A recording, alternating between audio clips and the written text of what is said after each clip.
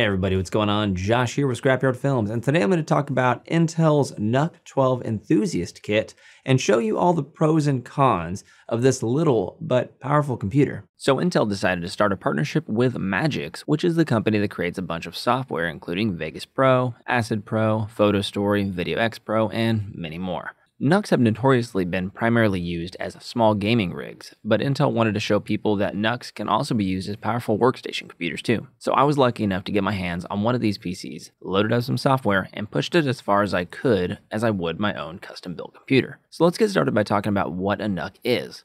NUC, NUC, stands for Next Unit of Computing.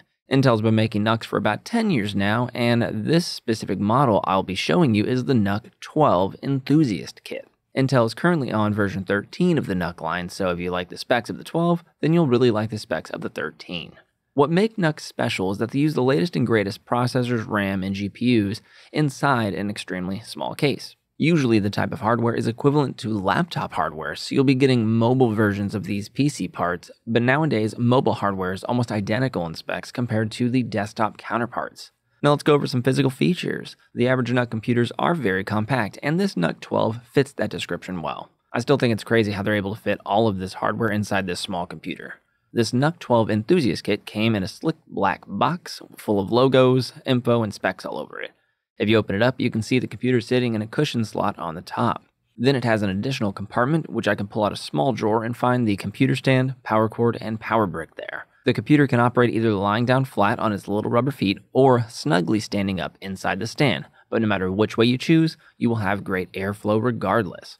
If you're like me, you'll immediately notice how big this power brick is. It's almost the same size as the computer itself, but when you realize all the parts that are in this computer, it makes sense why it needs a monstrous 16.9 amp and 330 watt power supply. On the front of the NUC at the top, we'll see a power button which has LEDs around it, a couple of status lights, a high-speed SD card reader, a bigger hard drive status light, a USB-C port, a 3.5mm auxiliary port, and two USB 3 ports, one of them being a constant power port. The front plastic panel also is graded for airflow. On the top we have a case panel which has a thin yet transparent center square that allows for a bright LED light to shine through. By default, Intel adds this skull logo. The logo can be removed and you can create and place any logo you want in that square. For example, I printed out and put a little Scrapyard Films logo and it looks awesome. On the bottom of the NUC, you'll see a panel which lists all the specs of this PC, as well as a bunch of graded spots for airflow. If you look closely, you can see two big fans pointing downward there too. On the top and bottom, you'll see pointed sides which end up creating a hexagon shape for the entire NUC. The top and bottom have plenty of graded air spots to provide even, you guessed it, airflow.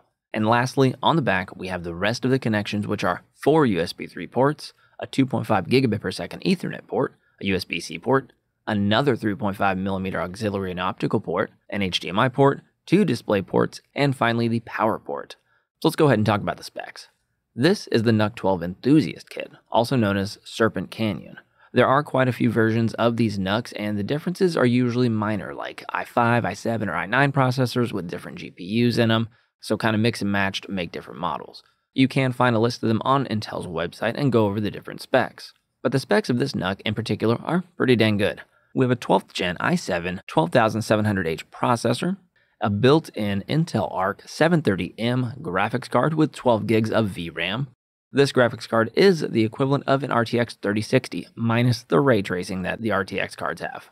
32 gigs of RAM, a Kingston Fury Renegade 1TB Gen 4 NVMe SSD. This one came with Windows 11 on it as well. A 2.5 gigabit per second Ethernet port with built-in Wi-Fi 6 card for ultra-fast wired or wireless internet. I went ahead and put a list together of some pros and cons because, believe it or not, there are a few cons. Let's start with the pros.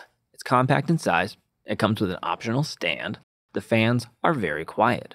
It has expandable storage for hard drive and memory, which can support up to 64 gigabytes of RAM. It has a high-end processor and a really good graphics card, super fast wired internet and Wi-Fi internet, a high-speed SD card slot built in, which is convenient for videographers like me and photographers. And it has its own NUC Studio software, which lets you control a ton of features including the fans, LEDs, and many more things. Now let's talk about the cons. First one is it has no built-in speakers, so you will have to get a headset or additional desk speakers.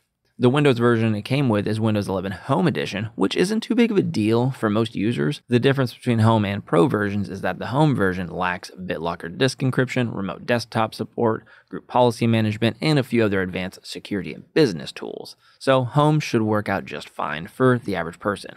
I did personally have to reinstall Windows right when I turned on the NUC. It came pre-installed with Windows, but during the setup, something got corrupted and I just had to reset the PC. And then after that, it worked just fine. I used Windows built-in reset this PC option, and that did the trick. It is a massive power brick, and that can be inconvenient to mount or hide somewhere. And then there are some limitations of ARC graphics cards compared to NVIDIA. ARCs are newer, they have little glitches here, sometimes they don't support older games, little things like that. I did notice a few little miscellaneous odd things like the ARC drivers saying they're up to date when they are actually not, and I had to manually download the latest versions when the software wasn't allowing you to. And for me personally, after resetting the PC, I was not able to easily install the NUC Studio software. I had to try a lot of times to finally get it to install, but once I did, it worked perfectly. Now let's talk about the price. The cost of the NUC 12 models range around about $1,000. You can find some models in limited supply for cheaper, like around $800 on sites like B&H, or Amazon has some stripped down versions with no RAM or hard drives that are cheaper, and you just buy those things separately. Other models, like the Extreme version, can go for around maybe $1,400 or so. The newer models that are available are the NUC 13s. They have newer processors, RAM, GPUs inside of them, and they can start around the $1,200 to $1,300 range and kind of go up from there. Now for the conclusion. What did I think about this computer? Well, I really liked it. For the price, you get some really awesome specs put together in a very compact unit. It's quiet, it's cool, it's a workhorse, it lets you game and utilize software to a full potential. I don't really notice any difference between my desktop custom build and this one. It's an awesome alternative if you don't want to build your own computer or have a big tower sitting around somewhere. I'll definitely be using this computer for my gaming and video editing needs when I'm not able to be near my main computer. So that's going to officially wrap up this review of Intel's NUC 12 Enthusiast Kit. And that wraps it up for this video. If it helped you out, be sure to shoot a like and subscribe down there, because that'll really help me out. I'll see you guys in the next one.